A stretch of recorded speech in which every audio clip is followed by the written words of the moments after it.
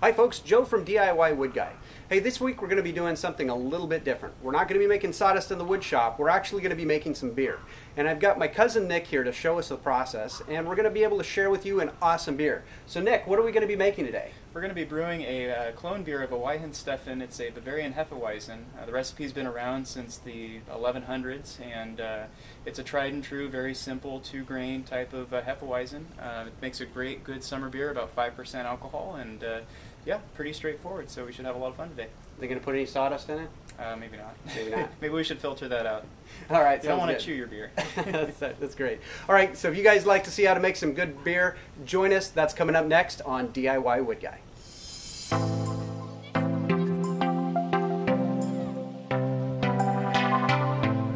We're going to be doing a Bavarian Hefeweizen today, so I'll just go through the equipment required to brew it. We've got 20 pounds of grains here.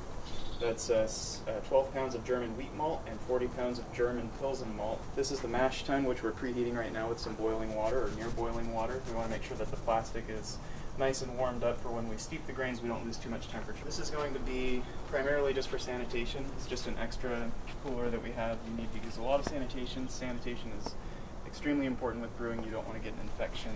And we have a plate chiller here, which is what we're going to use as our main water supply to fill up the boil kettle. But more importantly, once we're draining the boil kettle after we've boiled the beer, it's going to run through the plate chiller, go from boiling to about 65 degrees in about 10 minutes. This banjo burner is on natural gas, and it should be able to boil 13 gallons worth of wort, which is what we're going to be doing in about 20 minutes. We've got a couple of additions. So Star San is your basic sanitizer that we already used to make up the sanitation. Gypsum is good for water that might be a little bit too hard. It can soften it and get you better extraction when you're mashing. Oralfloc it's a flocculant, so we'll add it to the boil to get everything to condense and fall toward the bottom, so that we don't get that in the final product. And then Campden is basically a dechlorinator, so we don't have chlorine in the water. So we're going to take the grain temperature right now to see what we're at. We're going to plug that into a calculator, and that's going to help us figure out what temperature we need to heat what's called our strike water at, which is what we steep our grains in. Depending on the temperature of the grain determines how warm we need it to be. It's very critical that you heat your mash temperature to get the right flavors out that you want.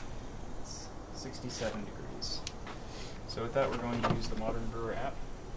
We have a 10-gallon batch size. It's a 20-pound grain bill. We need to account for the grain absorption. That's what it's going to be holding on to. Water-wise, we've got, what did I say, 67? Yeah, 67 sounds right. Okay. Mash thickness, we want to mash at a certain thickness, not too watery, because if you do, you don't get the same extraction. We're going to lose a little bit of beer or a little bit of wort to the mash tun. We can't get it all out, so that's about 1/4 gallon. There's some dead space in there, also 1/4 gallon. We're going to boil for 90 minutes. Our boil-off rate is about 10.5% per hour, and we're going to lose a little bit to the boil kettle when we drain it, because we don't want to get all of the sediment in the bottom, and that's called trub. So then it calculates for us we need to strike 6.5 gallons at 166 degrees in order to hit our mash temperature of 152. So our target's 152.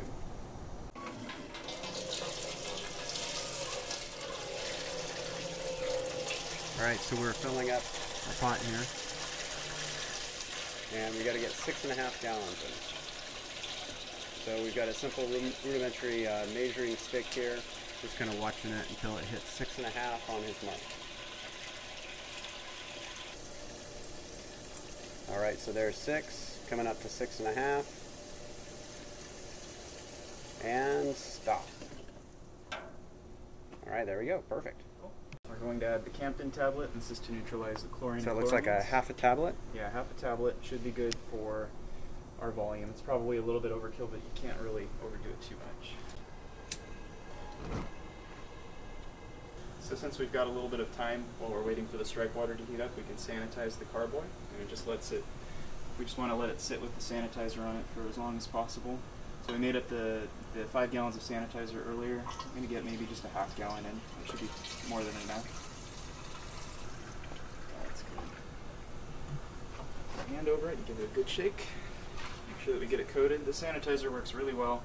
All it needs to do is come into contact for about a minute, and you're good to go, but we'll just leave this in here until we're ready to use it. We're just about 166, which is our strike temp. Now we've preheated the mash tun with that hot water, which I just emptied out off camera. We're going to fill it up with all of this water, which is 6.5 gallons. So we can go ahead and start draining that now. We'll have to dump the rest of it. It's way too heavy to do right now. Just going to drain the kettle, cut the burner off.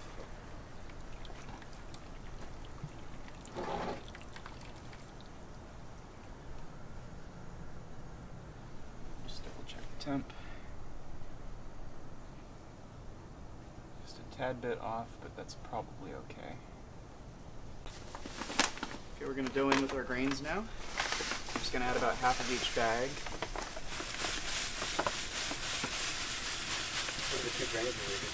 We're using German Pilsner malt and German wheat malt, since we're doing a German beer. Stir that in. So after this sits for an hour, it smells really good.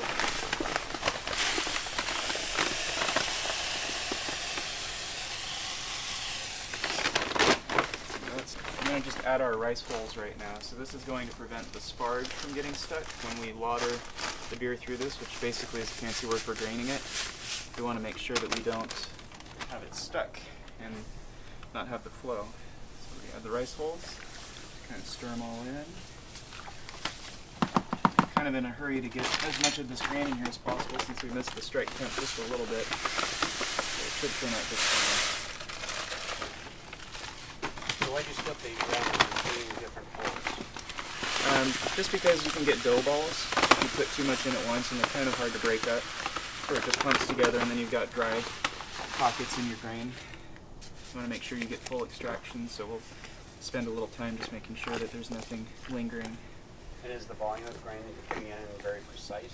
Yes, yeah, so it's 12 pounds of the German wheat, 8 pounds of the Pilsner, or the Pilsen malt.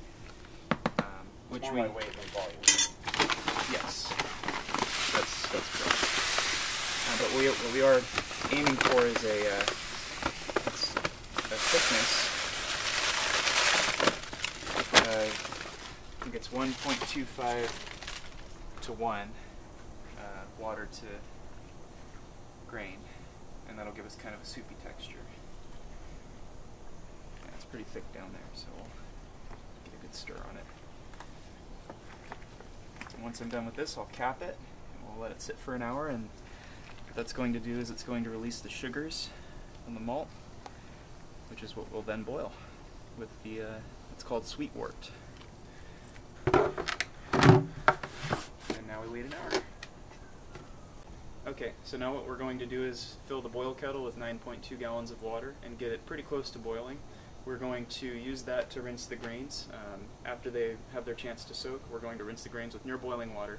That's going to stop the enzyme production and also loosen up those sugars so that we can drain it more effectively and get a nice efficiency.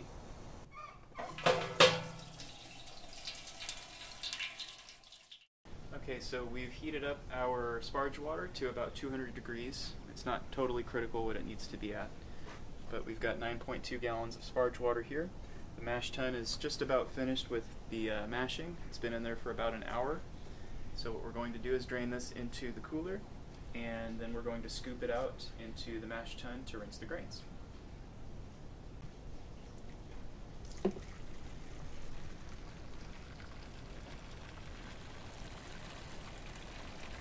Okay, so we've got our grains, 20 pounds of it here in the mash tun. It's been sitting at about 160, we struck it with 167 degree water, but it should be about 152 because you lose some temperature with the temperature of the grains. So it's been sitting about 152. What we're going to do next is a process called vorlaughing. We're going to drain out in this pitcher the first runnings, and there's going to be a lot of sediment in that. We're going to pour it back on top of the grains, and what that's going to do is seat the grain bed so that we can use it essentially as a filter and run all of our water through it. Okay, it's been exactly an hour. We're ready to take the lid off of our sealed mash tun and see what the grains look like. It smells really good. Stir them up a little bit. No dough balls, it's great. And so we've had all of the sugars, or as much as we're going to get, come out of the grains and just be kind of freely suspended in the water. So our conversion is complete, and we're ready to start doing the Vorlauf process. Okay, so before we do our Vorlaufing process, I think it would actually be good to do what's called a mash out. So we've got really hot water in there, about 200 degrees, plus or minus. We're going to scoop a couple pitchers of that water and throw it into the mash tun. That's going to help loosen up some sugars and prevent a stuck sparge. Because we have such a high wheat bill, it's 60% of the total grain bill. It's very easy for everythh to kind of condense and stick, and then we lose our efficiency if we can't lauter out very effectively.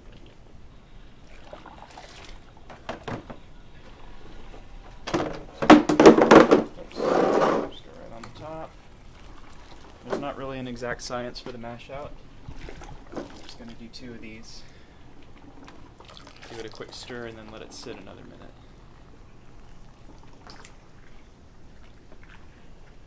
Give it a quick stir. That's going to raise the temperature, hopefully liquefy some of those sugars and loosen them up so that when we go to strain or drain it out, they'll flow from the grain a little bit more easily.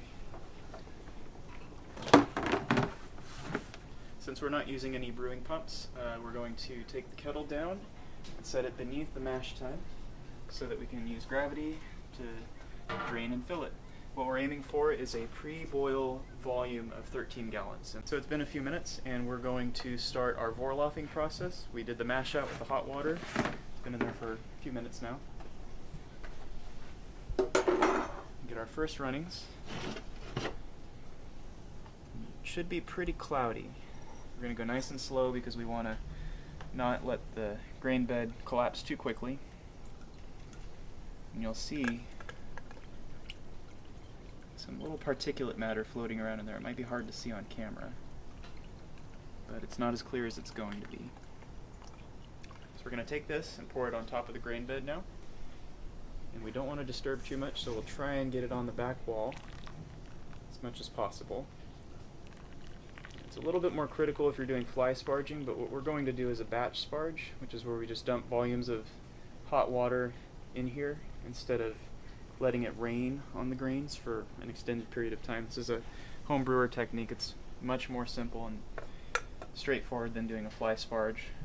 Fly sparges involve draining water out at the same rate that you're letting water rain in and giving a couple hours for that process to take place.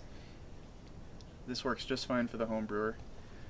So as the grain bed compacts or settles, you get clearer runnings, clearer and clearer each time you do this, so there's much less floating material in there. We had some pretty dirty rice holes to prevent it from getting stuck, the watering mechanism. But it's clearing up pretty quickly, which is great.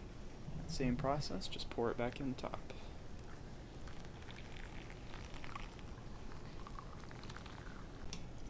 And it's getting clearer. This is our 3rd running. Not really seeing any floaties, maybe a couple. But we're just clarifying the beer and settling the grain bed.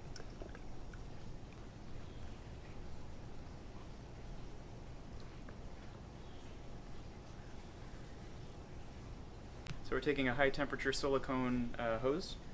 I'm just going to drop it in the boil kettle here and hook it up to our spout. You still want to drain slow, but we can go a little bit faster than when we were Vorlaufing. We want to try and not get it too oxygenated, not splash around too much. So we're just about finished with our first runnings. We're draining the mash tun for the first time. First runnings are actually what, back in the old days, they used to use to make the big beers. And then when they have their second runnings, after we rinse their grains again with that hot water that we have set aside, that would be more of your session ales, your dinner time beers, your after work beers. They used to do that a lot in the 1800s and before. But what we're going to do is we're going to combine all of them. So the first runnings are going to be the strongest, the sweetest, and then it's going to be a little bit more mild for the future runnings, so that we can make a nice balanced 5% beer is what we're aiming for. So our total sparge is 9.2 gallons. We've already put 2 pitchers into the mash tun for the mash out process. Each one of these is a half gallon, so we'll be putting in 16 more. That's 8 more gallons of water.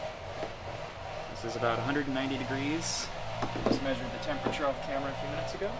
We're just going to start scooping it in to the mash tun. And we're going to stir it up, let it sit a few more minutes, and repeat the process. So with this process you can be more aggressive. Just pour it right on. And that looks like we're just about at capacity there. Stir, because we're going to go back through the lautering process and the vorlofing, which will give another chance for the grain bed to settle. That's why we don't have to be delicate when we pour in this batch.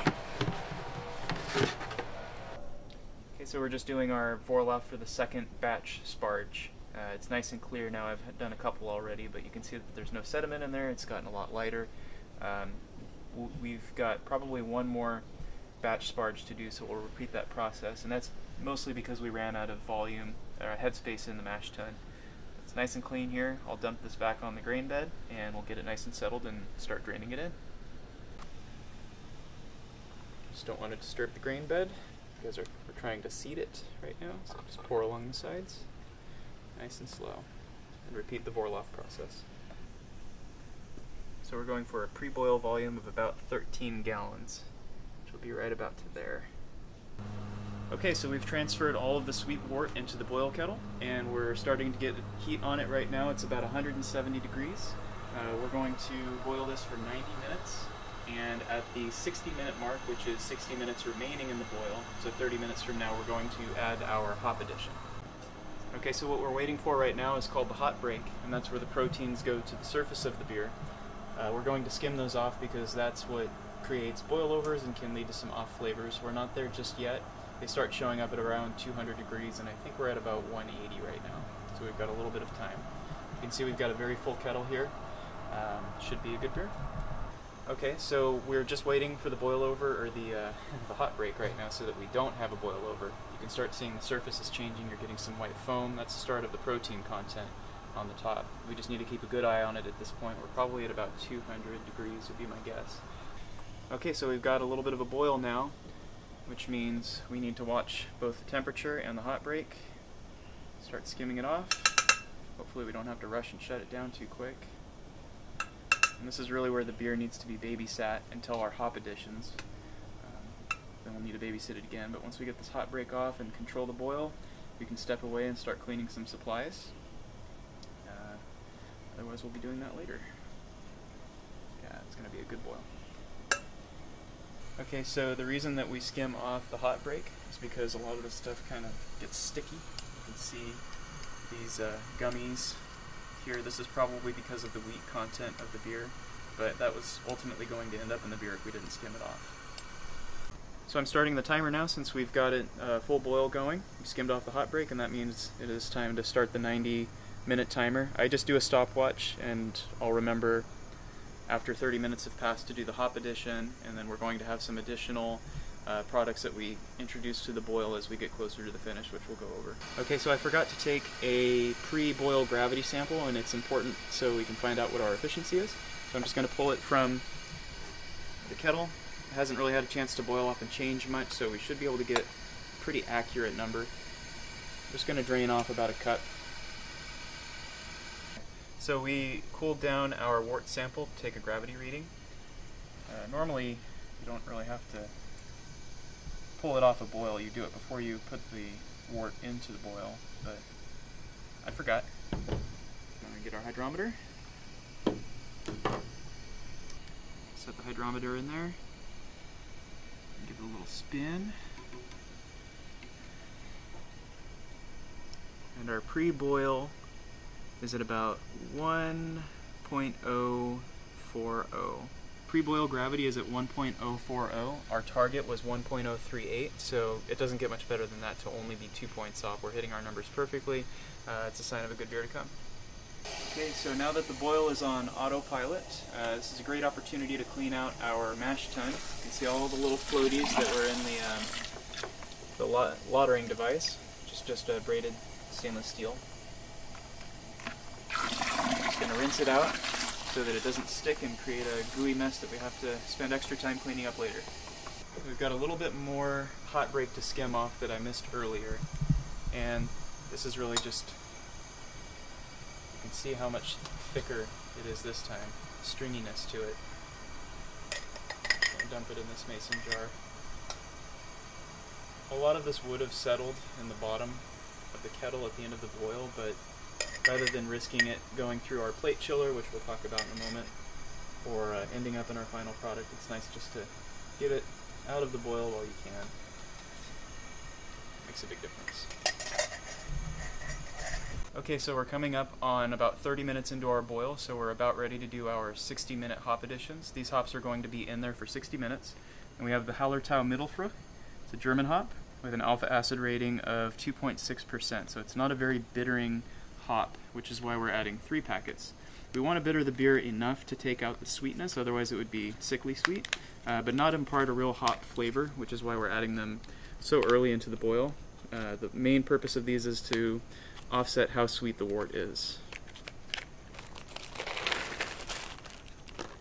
And they smell good. Okay, we're about 32 minutes into our boil. That's close enough. We're going to add in our hop addition now, and we need to be very careful. It should respond pretty quickly, so hopefully I don't have to panic and turn it down.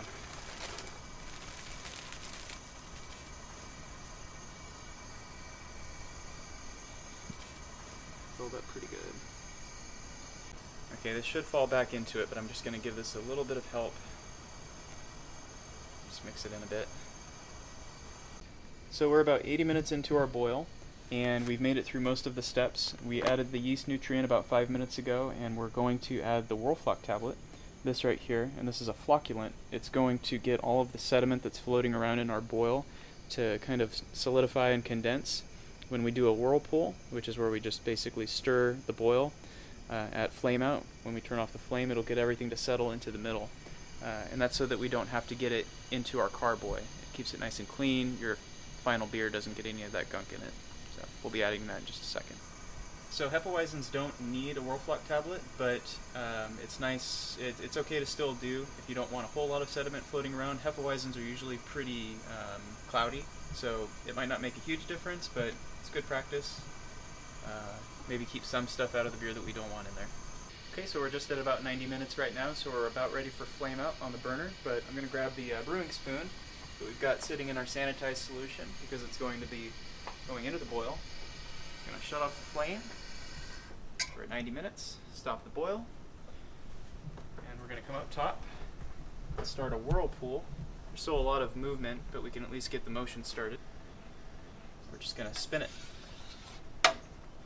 And what this does is it gets everything to go in a cyclone motion, which puts it ultimately in the center of the boil kettle. It'll condense and solidify into what's called a trube cone.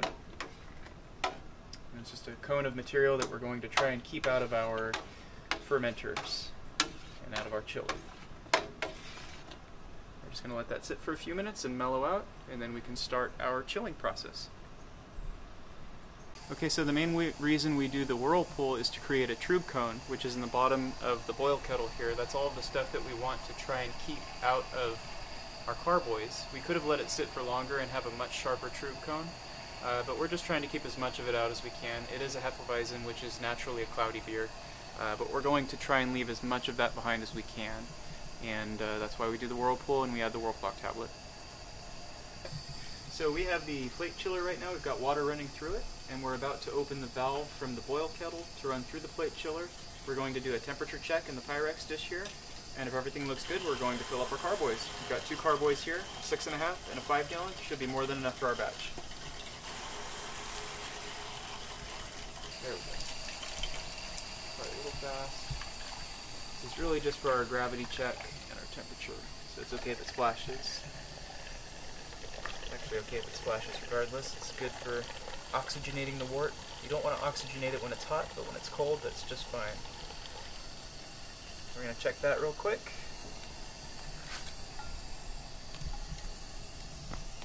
(72, 71, 70).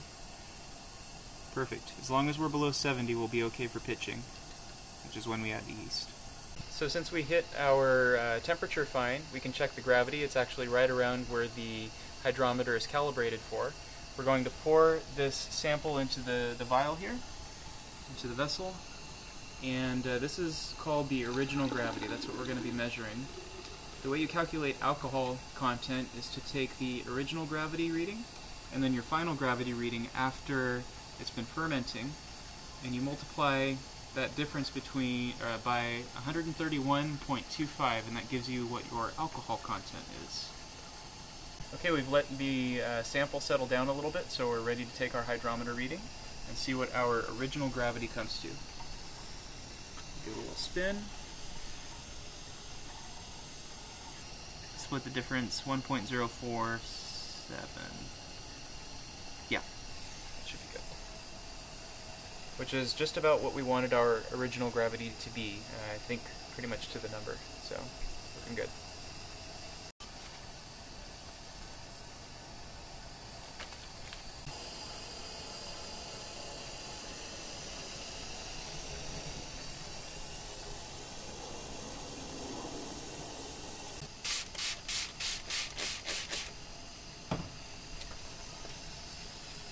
Attempt to give it a little shake to get some more oxygen, some more air mixed in there. I want it to be nice and aerated for when we pitch our yeast. Get a better fermentation if the yeast has some breathing. Okay, so what we have here is a yeast starter. I've taken Weihenstephan 3068 yeast in a smack pack, and I've put it in a container, and on top of that I put 2 cups of boiled water along with some dry malt extract. You cool it down and then you combine it with the yeast, give it a good stir, and then add more dry malt extract, basically a simplified wort. You're making essentially a very small batch of beer for the yeast to feed on and multiply. What we're really aiming for is 330 billion cells to ferment this 10-gallon batch of beer. So we need to take a starter which only has about 100 billion cells and get it to grow and multiply so that when we pitch it into our carboys, it's not overwhelmed by the amount of beer that's in there. It can actually do its job and convert that into alcohol. Right now I'm just draining out the last of the beer, being careful not to suck up the true. You can usually lose anywhere from a quart to a gallon toward true, and we calculate for that using our brewery calculator. But in the end, it's all about getting as much beer out of here into there as possible without getting a bunch of floaties. So I'm just very carefully tipping it. Okay, so we've drained all of our wort into the fermenters, and I'm just about above, just a tiny bit above 5 gallons in mine. We got 5 gallons in the other one here for Joe. And it looks like we hit our temperature pretty good, around 65, 66 degrees, which is perfect for our yeast pitch. We're going to aim for more of a clove flavor. And so with this particular strain of yeast and this type of beer, if you pitch your yeast around 65 degrees, you'll get more of a clove flavor, and keep it there. If you pitch it around 70 or warmer, you get more of a banana flavor. We did a banana hef last time, and so we're aiming for something a little bit different, and so temperature really does have a huge impact on that. Next up, we're going to pitch the yeast, and we'll just be about finished. Okay, so we're about ready to pitch the yeast. We're going to pour what we need into this one and the remainder into that one. We're just splitting what we have.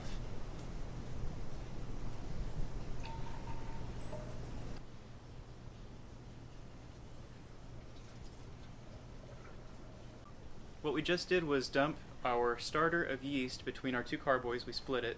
But just to talk a little bit about what the yeast is and what it does, we took Weihenstephan 3068 yeast, which is a Bavarian Hefeweizen yeast, and we built it up so that we had the cell count necessary to pitch to 10 gallons worth of beer.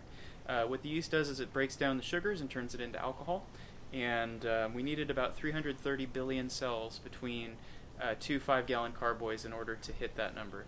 The temperature that we pitched it at should give us more of a clove flavor, especially if we can hold it there at around 65 to 68 degrees.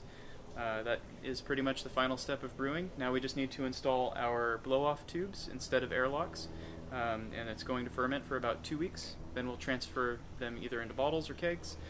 We're not going to use an airlock on the actual carboy because Hefeweizens ferment very vigorously, so we're going to use just a large diameter vinyl tube. For this yeast starter though, because it is actively fermenting the yeast that we put in there, we do use a simple airlock and it just bubbles away as the yeast culture grows and multiplies. Okay, so now we're about ready to install our blow-off tube. We've got the carboy here in the wood shop. It's a nice stable mid to high 60s room, which is perfect for this particular beer. So I'm going to spray down the end of it. Again, sanitation is key. We'll pull off our sanitized foil, install this end into the carboy. Should be a nice fit. And there we go. Take this end and put it in this mason jar of Star San and water. We've just been using the same 5 gallons for our brew day. That's perfectly fine for sanitizer. You might have to move it over a little just because of the rigidity of the tube. In about 24 hours, this should be bubbling pretty vigorously. You'll see a head of what's called Kreuzen develop on top of the beer. It'll probably come up into the neck, maybe into the beginning of the tubing, just depending on how vigorous of a fermenter it is. But that's basically a byproduct of the yeast doing its job. And yeah, in about 2 weeks, it'll be ready for bottling or kegging, and we'll be done with the hef. We want to make sure that we keep light off of the carboy, so we're going to drape it in a blanket. Just to keep all light out of it. Since it is a garage, there is a window in the garage, and we really just don't want the beer to get skunked or any off flavors to develop from light getting to the beer. This is why beer bottles are dark brown for any beer that's decent. And we just want to make sure that throughout the whole process, up until we drink it, that we keep it nice and dark. Okay, so there you have it. We've got a great beer that's brewing. It's going to be sitting in the garage for a couple of weeks, getting to the final point. And what you're going to not see off camera is the process of either bottling, in Nick's case, or in my case, I'm going to actually be putting it into a small pony keg to be able to go into a kegerator. We'll catch that on an upcoming future episode. Nick, thanks for making this all happen. It was a lot of fun. Thanks, Joe.